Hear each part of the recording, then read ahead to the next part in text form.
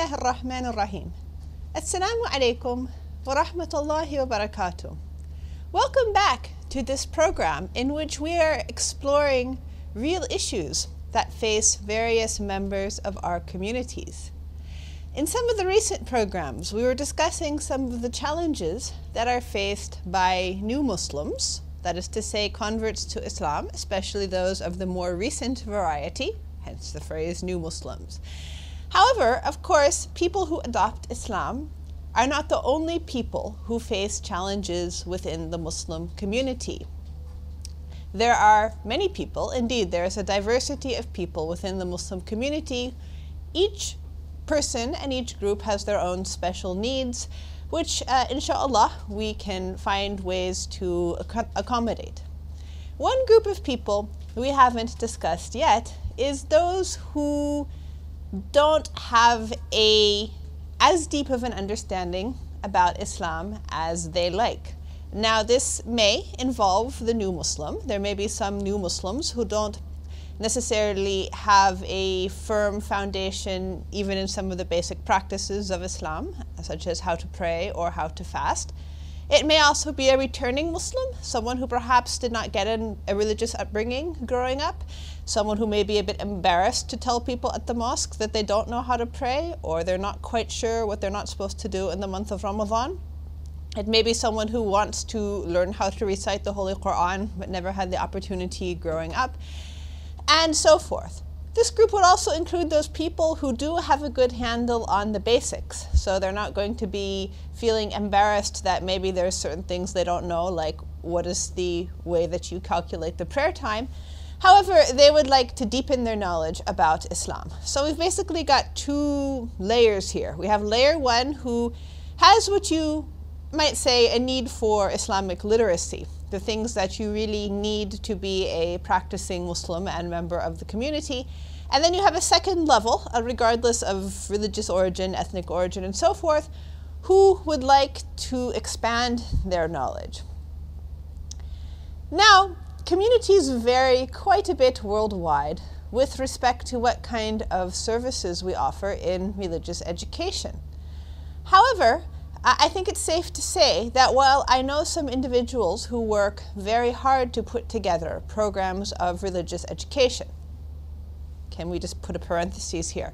Programs of religious education. A program or a system is different than an individual.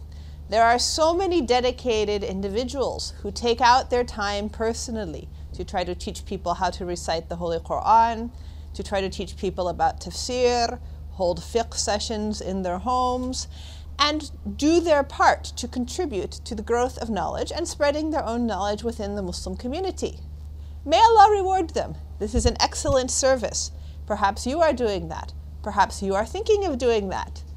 Do not hold back your opportunity to contribute, earn thawab, and make a difference in people's lives. However, the impact that a person can have is limited. When you actually have a system, so you have classes that are regular, that anyone can sign up for any time of the year. You know the classes are going to be there this year, next year, the year after. When you have a textbook, when you have a curriculum, and when you have a set plan for how you're going to fill the educational needs of the community, it becomes so much easier. Now, one way where I think in general, in countries where Muslims are a minority, so you're not going to be learning about Islam in a state school, one way we've done well, or we've made some strides, is with respect to weekend school or madrasa for children. And there's quite a range. There are some weekend schools where you do have to proverbially reinvent the wheel if you're a teacher, write your curriculum, write your new lesson plans, and so forth. However, there are some communities which do nowadays, alhamdulillah, this is very good, they have a standardized curriculum, they have standardized textbooks, and it's available for everyone. You can nowadays access it on the internet, you can download the worksheets, the workbooks. And so, because there is a system, and the system is shared in many places around the world, This makes it easier to actually serve the needs of the community. So ideally, as a long-term plan, and inshallah those of you involved in planning for your communities in the mosque board and so forth can perhaps bring up this issue. As a long-term plan, it's good to have adult education as well for those of us who are either teenagers or adults who either do want to learn the basics of the Islamic heritage, Islamic practice, Quranic recitation and so forth, and also those of us who want a deeper education. And inshallah this will continue to thrive. However, I'm going to be honest.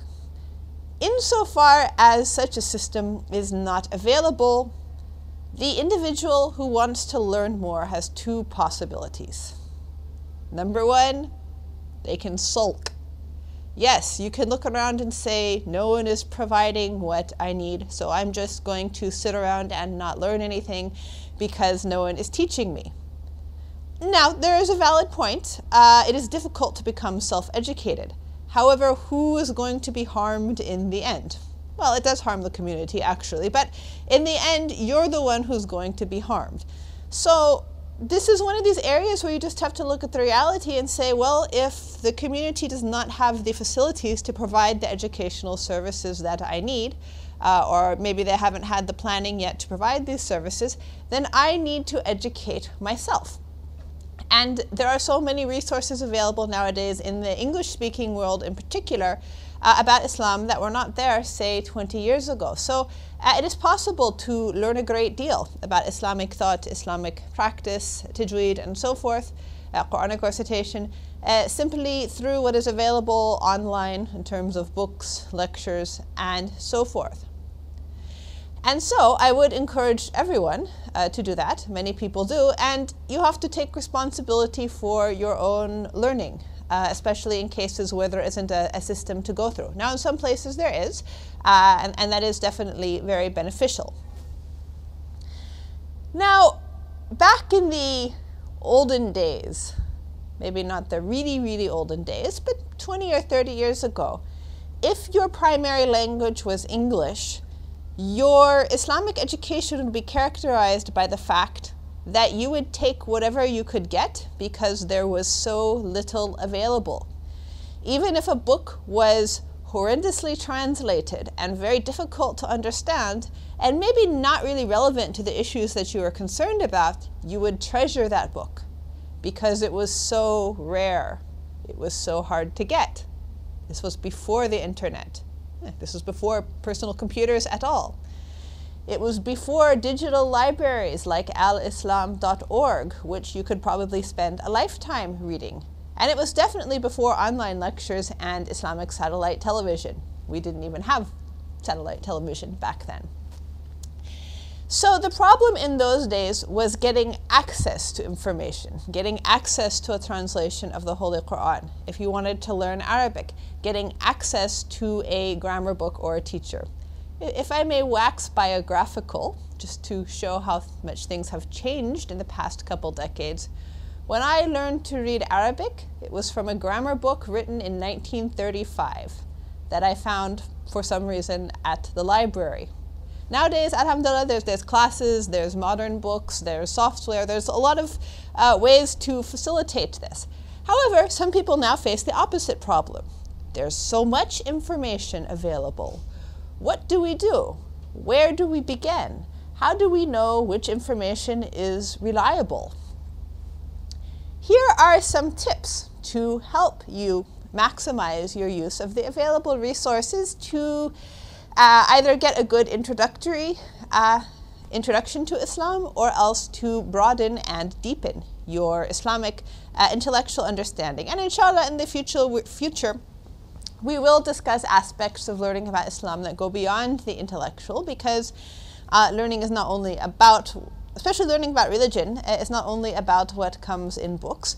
However, it is definitely an important component.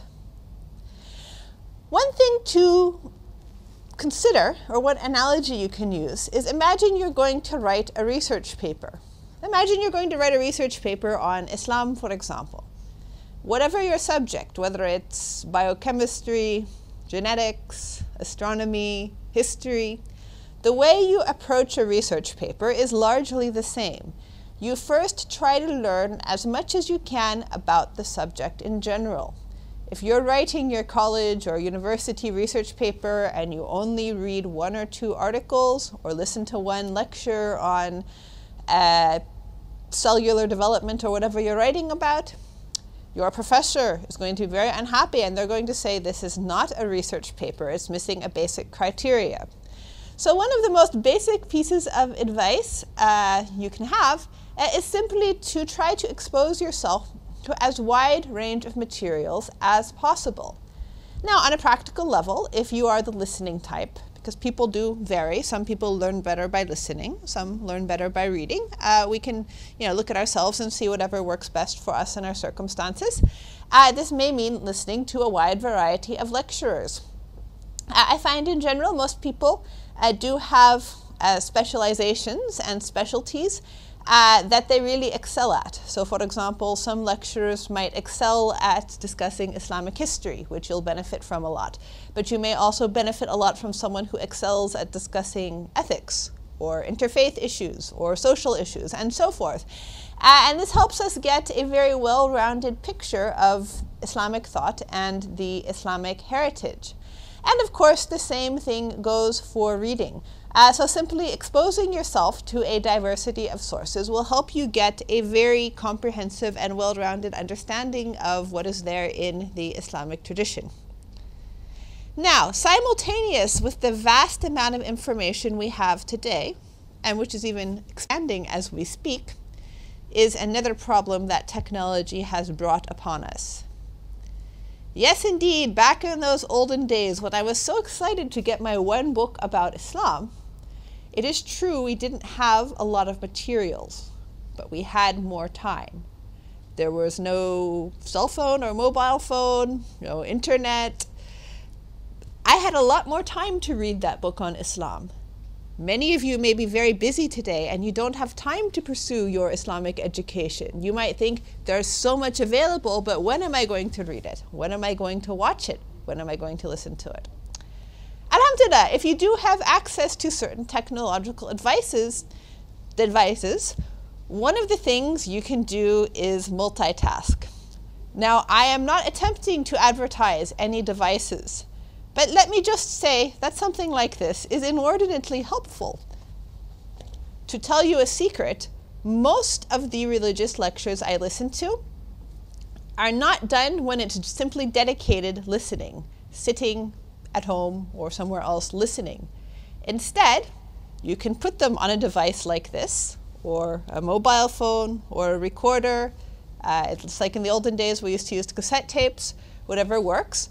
And you can take advantage of your time. Now, perhaps this is because I'm female, but I tend to do a lot of listening to religious lectures when cooking and cleaning, because these tasks don't always require a lot of brain work, so your brain is free to pay attention to the lecture. For some people, it might be when driving or when taking the bus. If you're taking the bus, you can also, either with a device or even with the old-fashioned method of using a book, take advantage of the time to increase your Islamic education. So even if you don't have the dedicated time every day to do nothing else but study, you can oftentimes take advantage of aspects of your daily life, whether it's a bus journey, a train journey, lunch break at work, whatever it happens to be, to try to expand your knowledge of the religion. So this, in brief, is some of the ways we can take advantage of what we have nowadays to increase our intellectual understanding of Islam. Now, of course, I do want to emphasize that the long-term goal our community really needs is to have procedures for Islamic education and to have systems and institutions. Alhamdulillah, we do have many that are forming throughout the world. There are online institutions that are available now, which you might wish to explore too. However, insofar as you don't have access to that, there's a lot you can do on your own. And the most important thing is to be confident that you can and will develop your knowledge. Do not be intimidated by the ocean of resources. Do not be intimidated by how complex and confusing it may seem at first. Just dive in and inshallah, Allah will help you and also reward you, because there is a great muhtawa, before trying to learn more about Allah Ta'ala and what He has willed for His creation. Inshallah, see you next time. Wassalamu alaikum wa rahmatullahi wa barakatuh.